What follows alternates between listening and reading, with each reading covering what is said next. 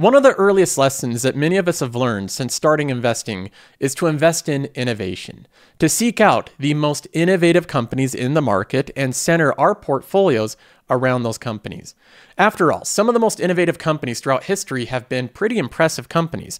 We have ones like Apple and Tesla, highly innovative companies making new products, pushing the world in a new direction.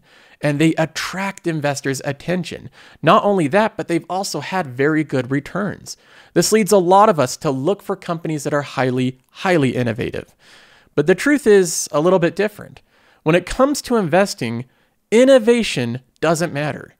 That's a harsh reality. Innovation doesn't matter. I say that with a caveat. It does matter in some instances, but not in the way that you may think. And that's what we're going to be discussing in this episode of The Joseph Carlson Show, when innovation matters and when it doesn't. Now, I first want to address this central claim that innovation doesn't matter. A lot of you might think that that's a provocative statement and that I can't possibly believe that's true. Well, for the most part, I believe that that's mostly true. A lot of people cite examples of highly innovative companies that have had good returns, like Tesla, for example. Highly innovative, and if you invested in it 10 years ago, you've done really well. But there's a lot of other companies that I could cite as counterexamples. Companies that I consider not innovative at all. Costco being one of them. Costco for the past 20 years has not made any significant innovations. They've done minor improvements, they've improved their logistics, they've gotten better at opening up new warehouses. There's some things that you can call subtle innovations, but Costco hasn't done anything groundbreaking, anything disruptive.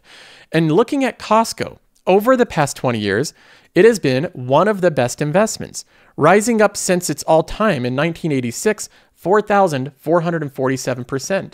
It's pretty good returns for a company that largely doesn't do much innovation. Costco keeps its business model the same. That's what they're known for, having consistency, being the same.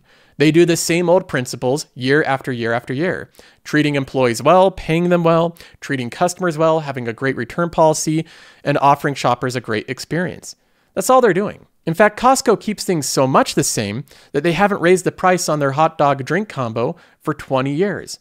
The company remains the same all the time, but it's been one of the best investments. And this is true throughout a lot of different companies. I can name a few different ones off the top of my head. Texas Roadhouse is another example. What has this company really innovated over the past 20 years? If you ask the company, they'd say not much. Not much has changed. They offer good value, good portions, and good service. That's what they're known for. Good value, good portions, and good service. That's the same thing that they've done for the past 20 years. We look at this company, and even over the past 10 years, if you include dividends, it's outperformed Google. Since 2004, it's given 843%, not including dividends. This company has crushed the market, crushed the QQQ, and it's done so without much innovation. There are so many companies that haven't done any substantial innovations at all over the past decade, and they're doing incredibly well as stocks. So the first piece of evidence is very clear. If innovation were a requirement for great returns, then why are there so many companies that aren't really innovative that have such good returns? It shows that innovation is not a requirement for great returns. And if investors narrow their search to only innovative companies, they're going to miss out on potentially a lot of great investments. Now, moving on to the second piece of evidence here. Not only are companies not required to be innovative to be good investments, but in many cases, highly innovative companies are terrible investments. Let me give you a couple examples. One of the best innovations that's happened over the past 100 years is the innovation of commercial airline travel. Think about that for a moment. Think of a world where we don't have commercial airline travel, where we have to travel by train, car, or boat. To get to one continent to another may take weeks. For everyone to be able to travel easily by air is a massive innovation. Being able to go from one part of planet Earth to another part in a matter of hours is a massive innovation. Yet, these companies that offer this product commercialized at mass scale are not good investments. So one of the most highly innovative things that's happened over the past 100 years, which is commercial airline travel, is one of the worst investments. If we look at an example here, like Delta Airlines, we can look at the all-time returns of this company, 62%. 62% returns since 2007, with a ton of volatility as well. And then more importantly, when we go down to the actual financial ratios of this company, they are terrible. Let's look at the returns on capital employed. It has terrible financial ratios, terrible gross margins, terrible operating margins, terrible profit margins. Airlines are terrible investments. And I'm not nitpicking one particular airline here. We can search any of them. JetBlue, for example, this is another one that's supposed to be even more innovative than Delta Airlines. We look at this investment and it's down 47% all time since 2002. Airlines across the board are awful investments, even though they offer consumers one of the best innovations of all of humankind. And this isn't exclusive to just the airline industry. This follows with a lot of different companies. For example, we can look at Spotify. Spotify so far has proven to be not the greatest investment. It's up a little bit year to date, but looking at the grand scheme of things, since 2018, it's down 2%. So it hasn't really given investors any real returns since IPO. The company's been around for 17 plus years. So Spotify is an older company that's never really produced a lot of profits. Most of the cash flows that it produces are eaten up by stock-based comp. So it's a company that's not very profitable, and it runs into the very same problems that the airline industry does. The operating margins are very low. The profit margins on the company are very low. And that's perplexing because Spotify is an innovative company. Look what they've done with their app. It's incredible. The algorithms and the mixes they put together, all of the different features and the user interface. Nobody can claim that Spotify doesn't innovate. This company innovates all the time. They're always layering upon new features, changing things, improving their discovery algorithm. Unfortunately for Spotify, all of their innovation is work on behalf of a different company, which is Universal Music Group. So Spotify finds new customers, they innovate, they do lots of different things to grow their customer base, and then after Spotify does all of that hard work to create this great user interface and experience for customers, Universal Music Group and other labels are the ones that get the reward. They're the ones that economically benefit from the relationship. They own the music, so everything Spotify is doing benefits them.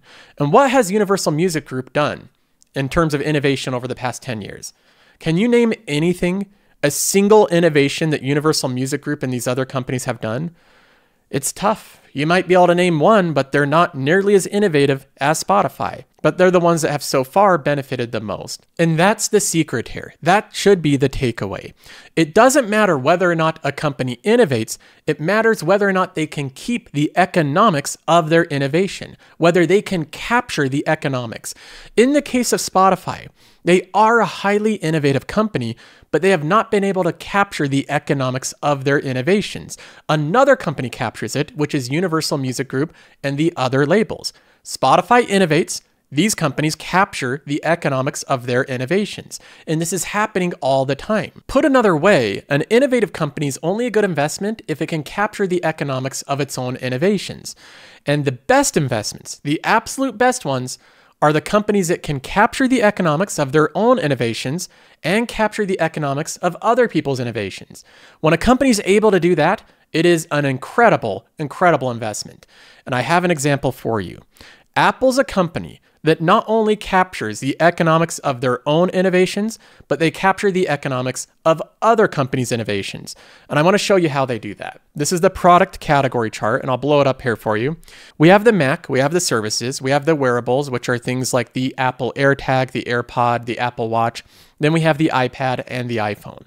Every single thing that Apple sells, whether it's the Apple Watch or the AirPods or the iPads, every single thing they sell, they make a fortune on. They charge a very healthy margin. They make a killing on it. When they create something new, like the new AirPods or the AirTags, they capture the economics of those innovations. No other company does. Other companies might create phone cases and they might in some ways benefit from Apple's innovations, but Apple largely is the one that captures the huge majority of their innovations. So they have that checked off the list. But Apple does something more than capture the economics of their own innovations. In the service revenue, Apple has figured out a way to capture the economics of other companies' innovations. How do they do that? In the service revenue, Apple charges a fee for every single company that sells in-app purchases or subscriptions in the App Store. So not only do they sell their devices and make money on selling them, but once you have the device, you have to go through the App Store. In the App Store, Apple shaves off a profit, and that profit is part of the service revenue. It's a huge part of it. So you think about the companies that have to do business through Apple. You have gaming companies. Consider all the various mobile gaming companies that innovate and innovate, creating new levels, new characters, new skins. They have to hire employees. They have to market it. They have to try to sell it and spread their game on social media and everywhere to sell their game. These are innovative companies, creating new gaming experiences, creating entirely new developments. And while all these gaming companies are working endlessly, creating new innovations, Apple benefits. They shave off 15 or 30%. They are taking the hard work from other companies' innovations. This is such an incredible thing that Apple has manufactured that many companies, like Epic Games founder Tim Sweeney, have sued Apple because he realizes that he's doing all of this work to create Epic Games and to create Fortnite, to create new levels and season passes, and Apple makes a bunch of money from his work. They shave it off with their in-app purchases and season passes. Apple benefits from all the work that Tim Sweeney does with his games, and from every other game developer that works through the Apple App Store. And it's not just the mobile gaming industry. You can take Match.com. Any company that has mobile dating apps has tons of in-app purchases. All of those contribute to Apple. So as Match is innovating and creating new mobile dating apps and experiences and algorithms to match people, they're working hard with thousands, even millions of employees. They're benefiting Apple in the process. Apple benefits both ways, and that's part of the reason this company has been such an incredible investment. Now, you might be sitting there saying that, Joseph, this seems unfair. In fact, it seems ridiculously unfair. Why should Apple, this massive company, be able to benefit so much from all the hard work and innovations that other companies do? And to that I say that you're right. It is unfair. In many cases, business relationships are not completely fair. I would say that the case of Spotify doing all of this work so the labels can benefit is also unfair. It's not a representation of which company is really providing the most value. But that's how the world works. And investing is not about determining what's fair and unfair. It's about determining what company is a good investment, which one makes money, which one has found out how to capture the economics of their own innovations and the economics of other people's innovations. In the case of Apple, they've done both. They've mastered this craft of capturing economics. So to put this more thoroughly, innovation in and of itself doesn't matter, but being able to capture the economics of a given innovation matters a lot. So investors would be better served to, instead of focus on finding companies that are highly innovative, focus on finding companies that are the best positioned to benefit economically from a given innovation. And in many cases, they're not the same company. I'll give you an example of what I'm looking at right now. We know that there's ChatGPT, and it's highly innovative. It's being invented by Microsoft and Google and these different companies. The large language models and the machine learning behind it. This is incredible, and it attracts a lot of eyes and attention to Google and Microsoft. But there's other industries that are going to benefit from this innovation immensely, maybe even disproportionately high compared to Microsoft and Google alone. This might not be the first thing that comes to mind when you look at what's going to benefit from artificial intelligence, but consider it for a minute. Now, I believe that quick service restaurants, fast food places are uniquely positioned to benefit disproportionately from the innovations in AI. And I think it's going to come down to the amount of employees that they can replace with AI engines. Software engineers with Wendy's have been working with the search giant Google to tweak its large language model for keywords and phrases specific to the menu ordering.